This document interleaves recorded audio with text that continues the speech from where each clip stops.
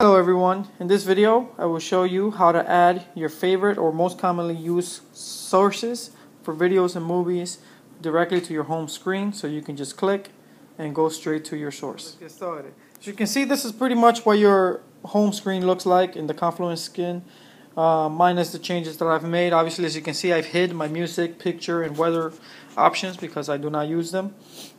But as you can see, in order for me to go to NaviX, Ice Films, one channel, I have to click on videos, video add-ons, and choose my files from there. 2 clicks. If I already know where I'm going, I kind of want to be able to get there quick. So in order for me to do that, this is how we are going to do that. We're going to go to Systems, Settings, Appearance. We're going to click on Settings again.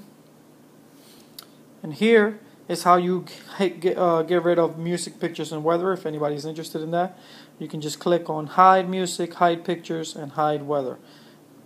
As you can see, I've hid those. I was going to hide live TV, but as you can see, it's grayed out and it does not let me do that. In order to add your shortcuts, we're going to go to Add-on Shortcuts, Homepage Video Submenus. So for Video Submenu, we're going to click on Add-on number 1, click on one channel, Add-on number 2.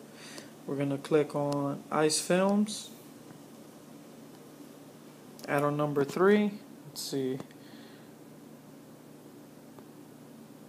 Let's add free cable TV, add-on number 4.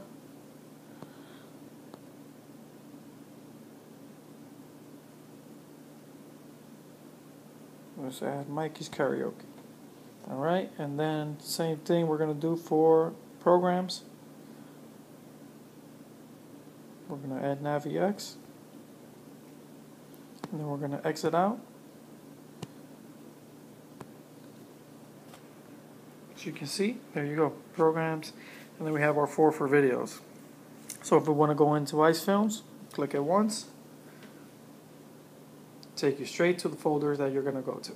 And that's pretty much how you set your shortcuts on the home screen for the Confluence skin on XBMC.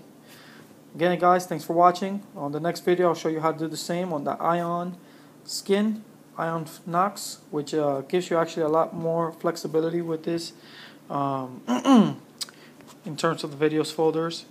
So just check it out. Click on the link to take you to that video. Thanks for watching.